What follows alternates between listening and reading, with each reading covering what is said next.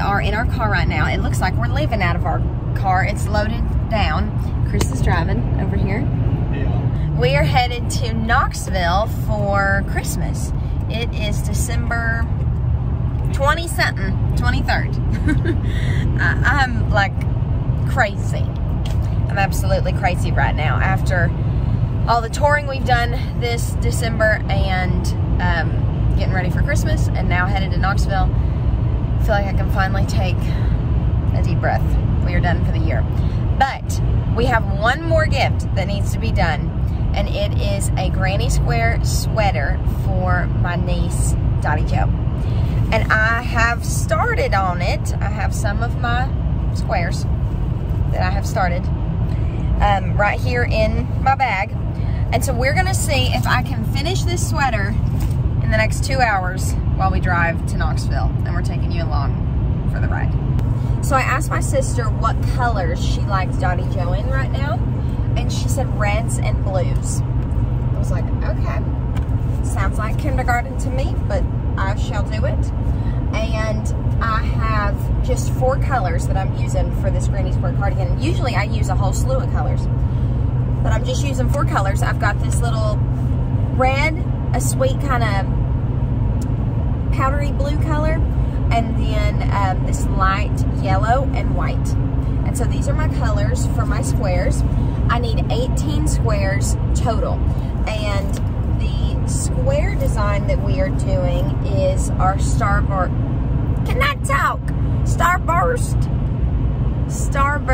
Granny Square.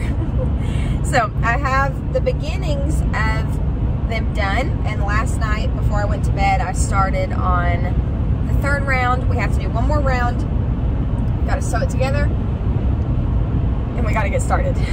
So if you want a very in-depth tutorial on how to make a Starburst Granny Square, I will link my crocheted sweater tutorial. I have a very in-depth guide on how to make these step by step, but I'm just going to tell you the steps real quick. If you're an absolute beginner, I think you can still probably do it, but if you have crocheted, then this should be hopefully pretty easy to follow. Okay, hi, you're up against the side of the car. So, to do your first round, make a slip knot, put your hook in there, and then you're going to chain 4. Then you're going to slip stitch into your first chain to make a little ring. You're going to chain 3, and this counts as 1 double crochet right there. Bless your hearts, this is really hard to see. Okay, and then we're going to work 15 more double crochets into this ring, not into any, like just literally straight into the ring. And that first chain of 3 counted as 1, so you need a total of 16 when you're done, but you're working a total of 15 double crochet, if that makes sense. All right, let's count. 1, 2, 3, 4, 5, 6, 7, 8, 9, 10, 11, 12, 13, 14, 15, 16. Okay, so once you have your 16 double crochets, you are going to slip stitch to join it into a little circle. And then I always just act like I'm going to chain 1, cut the yarn, and pull a knot so it's tight. And that's how you do the first round of a Starburst Granny Square. For round 2, we need to add a new color of yarn in. So I'm going to use my white, and I'm working just at the top of these double crochets that we just worked. So I'm just going to pull my yarn through, and we're going to chain 3. And this is my favorite round because I just think they're so cute. It makes little puffs, kind of. So we're going to put the yarn over the hook, insert back into that top of the double crochet, pull up a loop, put the yarn over, insert again, pull up a loop, put the yarn over, insert again, pull up a loop. So now we have 1, 2, 3, 4, 5, 6, 7 loops on our hook. We're going to yarn over, pull through, one to close it, and it makes a little puff. I know this probably isn't the most in-depth tutorial, but I thought it would be fun to do it more like a crochet along with me. I do majority of my crochet work in the car because that's when I have the most time to just sit down and do it. When I'm home, I crochet a little bit in the evenings if we have time, and you know, after supper if we sit down to watch a movie or something, I'll crochet. But for the most part, I get majority of my work done when I'm traveling to and from shows or traveling home to Knoxville, stuff like that. So I thought it would be fun to just crochet together in the car. So just continue working these puff stitches into each stitch, and you should have 16 total because we had 16 double crochets. When you make it to the end, just slip stitch into the top of that first one that we made. Again, pull up a chain, and then tie it off, and we have our second round done. I love this one. I think that they're so cutie. The third round is kind of like an unfinished double crochet that you work multiple times. So I'm going to do red this time, and we're not working into the tops of these stitches. We're working in between the puffs. So we're just putting our hook right there in between the puffs. So I'm going to attach a new color, chain 3 once again, and this time you put the yarn over the hook, insert back into that puff, pull up a loop like you're going to work a double crochet, pull through 2, but then don't pull through the other 2. Put the yarn over, insert the hook, and do it again. Just pull through the first 2, yarn over, insert the hook, pull through the first 2 until you have 4 loops on your hook. Pull through all 4, and this time we're going to chain 2. So once again, yarn over the hook, insert in between the puffs, pull up a loop, pull through 2, yarn over, insert, pull through 2, yarn over, insert, pull through 2, 4 loops on our hook, pull through all 4, and then chain 2. All right, we made it to the end of our third row right here. So once again, we just slip stitch into that first one that we made. And then this last row is when we finally turn it into a square. I'm obsessed with granny squares, and I want to get, you know, you can look at a bunch of videos on YouTube and see vlogs on Pinterest and stuff like that, and I do that, and that's really fun, but I also love to have like an actual book. I'm the same way when it comes to like cookbooks. I love looking at an actual cookbook, and I think they make actual granny square books that have like all different kinds of granny squares, and I should have put it on my Christmas list.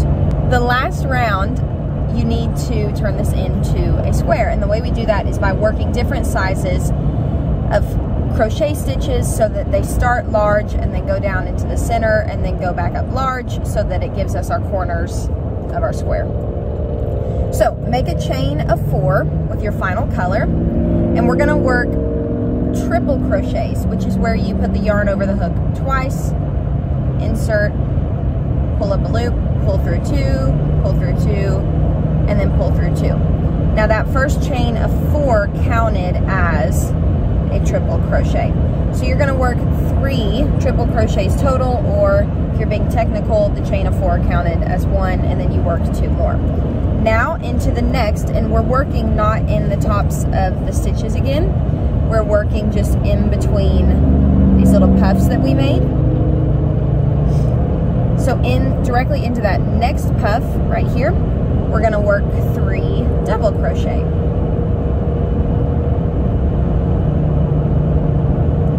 And then after the double crochet, we're going to work 3 half double crochet to the next one. And now we're going to go back up to double crochet. And when I say back up, I just mean up in size of stitch.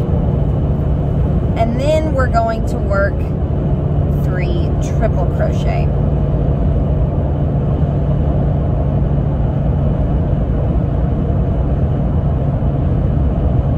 Ooh, my tails are getting in the way.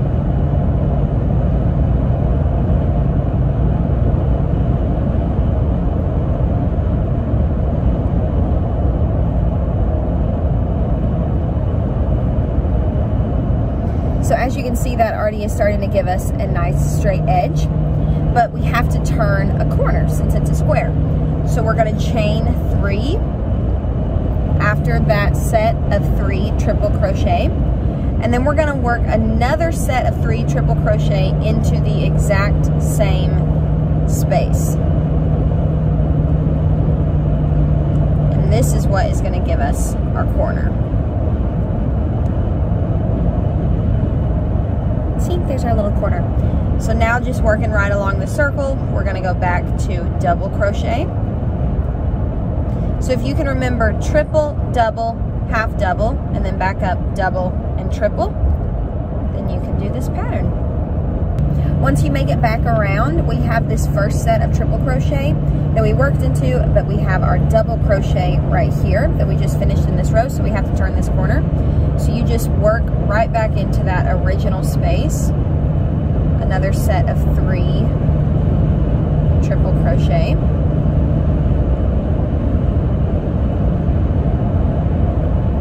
And then chain 3. And then slip stitch into that first set of triple crochets.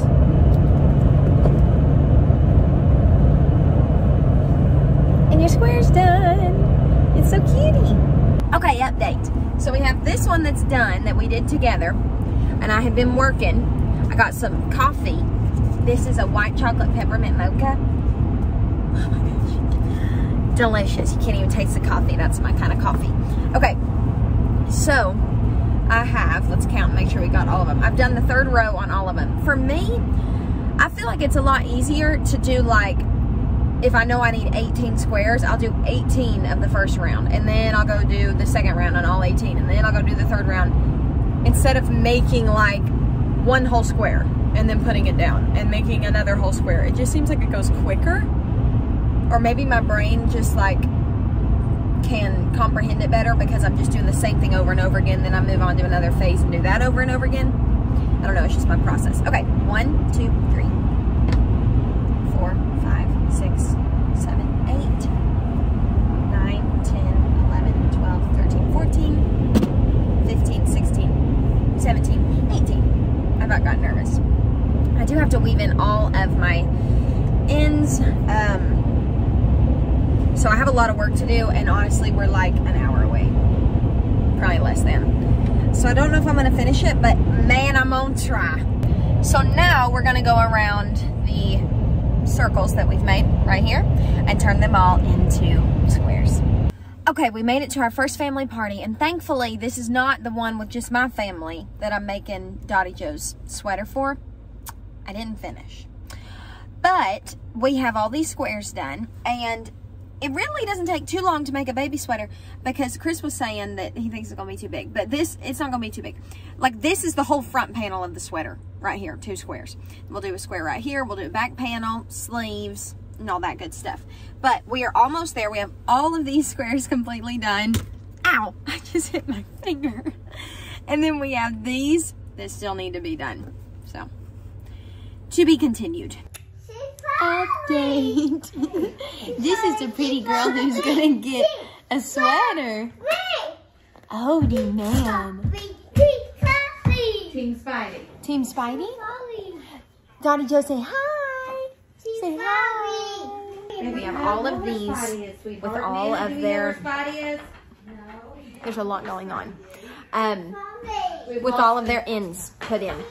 So we are getting so much closer. Dottie has unfortunately seen the beginnings of her gift, but thankfully she doesn't know it's going to be a sweater yet, so it's still a surprise. Our next step in making our sweater is joining all of our squares together in the correct panels that we need.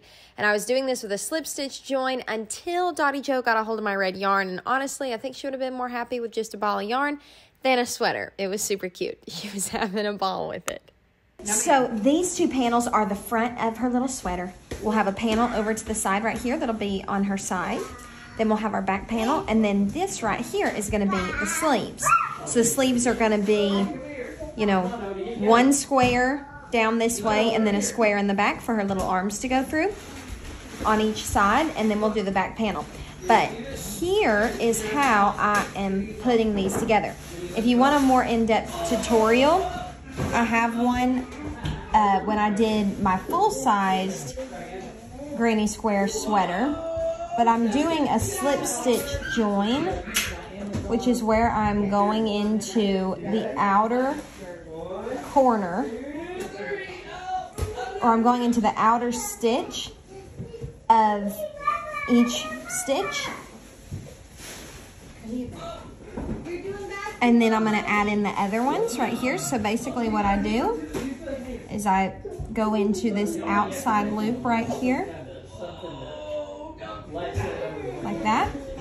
I muted the original video audio because obviously there was a lot going on in the house. We just opened up gifts and the babies were playing. But I keep the working yarn underneath. I put the hook into the outside loops of each stitch, and then I pull that yarn through like a slip stitch. And sometimes you have to manhandle it a little bit, but this is the slip stitch join. And like I said, you can get a more in-depth tutorial on this in my original granny square sweater video that I made. But you're basically just inserting the hook into the outside loops and you're pulling that working yarn through. And as you can see, I've got it underneath. That working yarn is always underneath those two squares that I'm joining together. And that gives us a nice flat seam. Okay, update.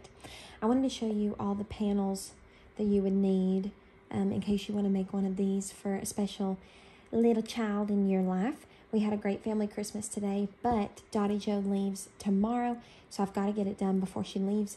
But this is definitely a project, even though we didn't get it done in the car, it's still a project that you can absolutely get done in about a day and a half, which is great for a gift that's going to be this special. But as far as your panels go, we have our two front panels right here. I'll move this out of the way so you can see. So I have sewn with a slip stitch join these two together for the front two panels right here. And then this is going to just be like the side. So it'll go around that way, around the side of her body, and then our sleeve will come out this way. But I went ahead and attached it. So we have our two front panels of 3 in these little L shapes. So you need those, and then you need your back panel, which is 4 of these. So as you can see, when we go to sew it all together, it'll be like this, where we'll have our front panel, this around here to our back panel. So hopefully that can help show you kind of how the sweater's coming together. And then you need your sleeves, which your sleeves are a little cylinder of 4 squares all sewn together. Now, something that I realized after I sewed one of these sets of sleeves together is with my granny square sweater, I didn't have this little side panel right here to go around the side. I just sewed my sleeves directly on to the side of the front and back square, just like this. But what I want to do with Dottie Jo's is I want hers to join in with this little side piece back here. Does that make sense? So I'm going to have to take this part off. But if you are making this and you're not making it up as you go like I am, then you can learn the correct way to do it. So I have this panel started. This is my set of 4 for the other sleeve. And what I'm going to do is, let me turn it this way, is I will sew, I'll start sewing this together, or joining it, not sewing, doing our little slip stitch join. I'll slip stitch join this together, and then once I get to here, then I will start to join this one to this one, and I can join up this way.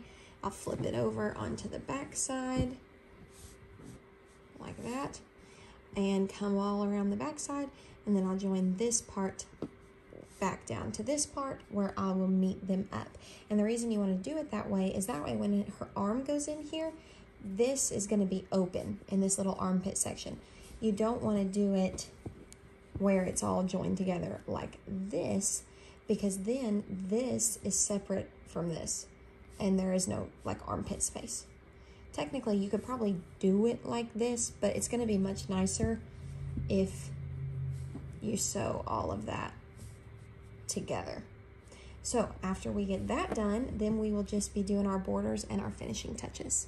Just to show you what that's going to look like, I went ahead and sewed this little side panel, the square, on, and I have our sleeve right here, and I have sewn it up, as you can see right here, but I've left the end open because now we're going to take just this first part, not the back part, but just this first square, and we're going to sew right to here, and then we'll go up here and then flip it over and go all the way around. So I'll show you how I do that.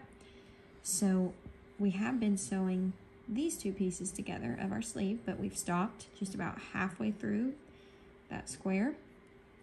And now we're going to come along just to the first part of this corner panel that we have right here and do the same thing we've been doing the whole time. I'm just going to put it in the outside of the stitch and then join it to our sleeve.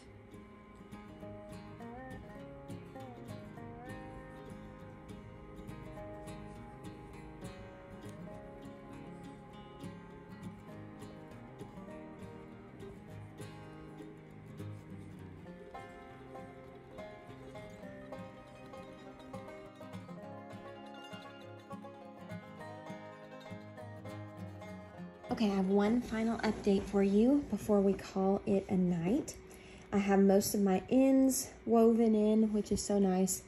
And as you can see, the sweater is coming together. Hopefully you can see. But something that I was thinking about when I made my sweater, I had a row of squares down the center that I then made like my collar out of and stuff like that. Well, this sweater, since it's just the baby sweater, I can't sew this square to this back square and this square to this back square because then she has nowhere to put her head. There's no head hole. So what we're going to do tomorrow morning is we're going to sew this just about this much in so that it leaves this much as an opening, but then it still fits her shoulders good. And then I'm going to add in our collar border piece, which will go, I'll make separately, and I'll sew onto the collar. I'll sew down this part. I'll sew it around the bottom to give it a nice finished look. And then we will add our little cuffs to the ends of our sleeves. And we will have a baby crocheted sweater. First thing I tackled when I woke up the next morning was joining the two top squares just to the center of the square so that we could have a little collar area for her, and it fit great. It was a good call. We have our little stitching halfway through each of these squares, and I think what I'm going to do, because I'm just making it up as I go, I'm going to take my white yarn and I'm going to do just single crochets all along the edge, and then I think I'm going to do the true border and the cuffs in blue. I was just sitting here with Mama as I was doing the single crochet stitch around the edges, and that's one thing that I love about crochet is I can just sit and talk with my friends and family while I do it, and it honestly helps me focus. I know that kind of sounds crazy, until I got interrupted by this cutie patootie. Who is it? Emmy. What is it? Tell her. Tell me. Emmy. What? Come play? Wait, at the back. Come play? Play? I come play. When it came time to make the cuff, I decided to do it in blue and make it separate from the sweater. This is the same way I do it when I'm making a granny square sweater for myself. So to make this cuff, you just need to work half double crochets, and you'll work into the third loop of the half double crochet. So for Dottie's sizing, she's just over a year, and I wanted it to be really snug on her, so I did a chain of 9 to start. I skipped 2 stitches, and I worked half double crochets in each stitch starting from the third chain from the hook. So you have 7 half double crochets total. You'll chain 2, turn your work, and you'll work into the 3rd loop of the half double crochets. You'll continue to do this until you reach your desired size. For me, that was 8 rows, but for you, you can customize it to make it as big or as small as you want to make it. But working into the 3rd loop gives you those cute little ridges to just give it some extra style. Be sure to leave a long tail when you get done making these so you can use that and your yarn needle to attach them to the ends of your sleeves. I like to crinkle up the granny square part of the sleeve so that it gives a nice puff to the sweater. Okay, so we have our little cuffs on and they look so cute. I decided to do those in blue. And then I did our little border just to give it a nice finished look in white. But I was gonna do something thicker right here, but I'm afraid it's gonna be too thick. It's gonna like overlap each other since the squares are so big and the sweater itself is so small.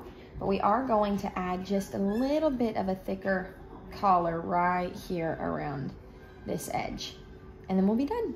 So I worked that single crochet stitch all around the top, sides, and bottom of the sweater to give it a nice finished look. But I really think doing this half double crochet right around the collar portion only really took it up a notch as well. It didn't take me but 10 extra minutes to add this on, and I think that it gave it a lot of character. Sweater for Daddy! Daddy! Daddy, can we try it on? The coat of many colors. Try on your coat of many colors.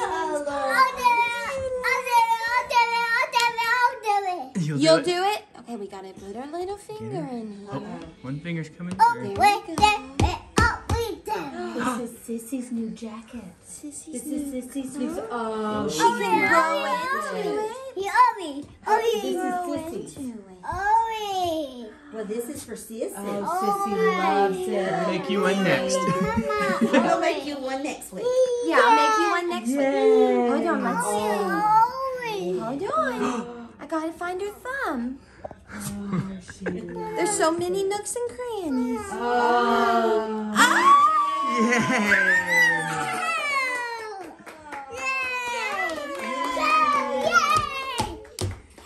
I'm so thankful I have these videos so that I can remember her sweet reaction to this little sweater. One thing that I do want to add is a button right there at the top, and she still has some room to grow in this. Like I said, she just turned a year old just about 2 months ago. So she'll have some room to grow, but a little button would have been a wonderful touch. So I definitely recommend adding that if you plan on making one of these. So we might not have finished the sweater in our 2-hour car drive, but hey, not bad for a 2-day project. We hope that you enjoyed this video and that you'll give this sweater a try for yourself. I hope that Dottie will love this for years to come and maybe pass it on to one of her girls one day. Be sure to like and subscribe if you like this video, and we will see you on the next one. Bye, y'all.